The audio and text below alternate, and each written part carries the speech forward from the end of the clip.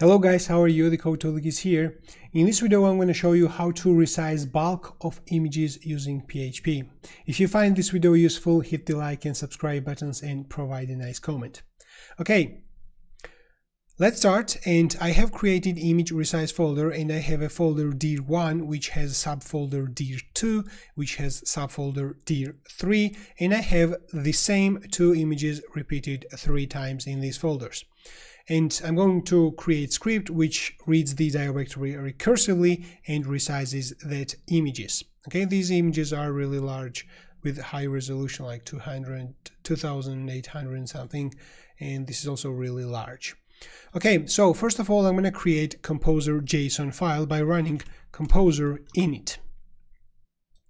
This will ask a couple of questions, and I'm going to hit enter on all of these questions and simply generate the composer JSON file, which looks like this.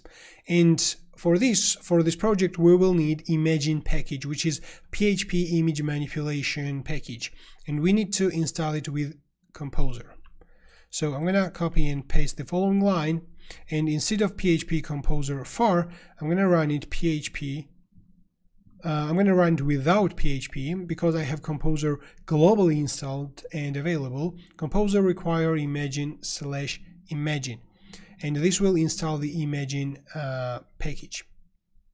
This will take a little bit of time, and also have a look at the dependencies of this package. It has dependency GD2 or imagic or gmagic. So if you have like Windows, if you're a Windows user, your XAMPP installation comes with GD. If you're a Linux or Mac OS user, I think you need to install the GD package by running like sudo apt-get install on Ubuntu or the appropriate command on Mac OS.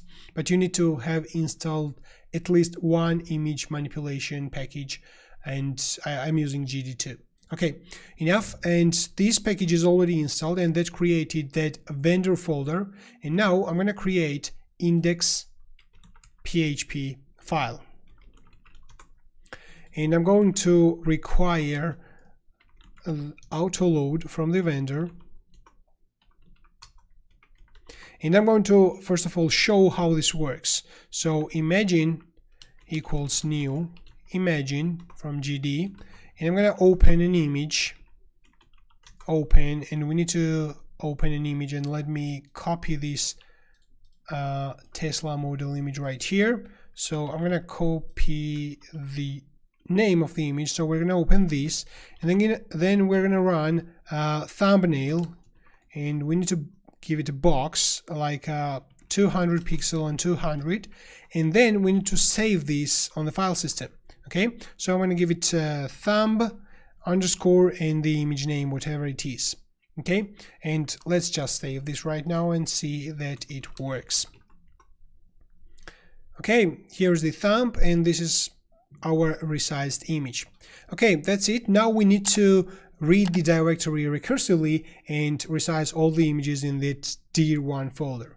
Okay, I'm going to quickly search for PHP read directory recursively and have a look at the code.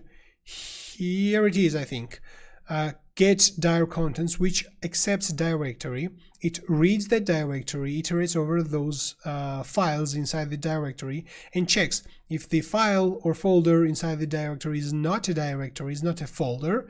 Then it pushes in the results array. If it's a folder dot or double dot, it doesn't do anything. If it's a normal folder, then it calls that get dir contents recursively. We need that function. Okay, but we need to, I want to change my my code into object-oriented way. Like I'm going to create class image resize, create a constructor, and inside the constructor I'm going to create an instance of this imagine. Okay, so I'm going to copy that, put it right here. I'm going to declare a public property imagine. Okay, and here this imagine equals new imagine GD imagine, and right here I need to create a function public function resize all images, which accepts a directory. Okay, and inside the directory we need to resize all images. So I'm going to copy that code and delete that function right here. So this reads the directory, as I said, it does all the things, but here, instead of pushing this in the results array, we need to resize image. Okay, and here we need to call recursively this resize all images for the given path, and we don't want that results array at all. Okay, we don't return anything. We don't want this one also. Here we need to resize, but we also need to check if the current path is image. Maybe our folder recursively contains some other files rather than image. We need to check if it's an image or not. For this we have two options. Either we need to check it with MIME type, or we need to check it by extension. So I'm going to do it by extension. So extension equals, I'm going to call path info. Here I'm going to give path, and I'm going to call file info extension. Okay, and this returns the file extension, and here I'm going to check if the extension is in array of JPG or PNG or JPEG. We can also add here GIF or things like that, but that's enough. So you get the idea, right? So, and this is the place where we're going to resize it, and I'm going to copy this code and replace this imagine with this imagine. Open, here we give the path which we want to be opened, we resize it, and then we want to save it, and here I'm going to save it back in the same path. Okay, I'm going to overwrite the original image with the resized one. Okay, so here we have it, and now after this we need to create a resizer equals new image resizer, and we're going to give it here a folder name which we want to resize, dir1 for example. No, actually this needs to be given in the method resize all images, and here we give the directory, and that should resize all the images. Okay, let's open the images. We see that it's high resolution images. Okay, let's run php index.php, and the image is still on high resolution. Okay, so it didn't actually work. Okay, the mistake here is that in the path info we need to give it path info extension.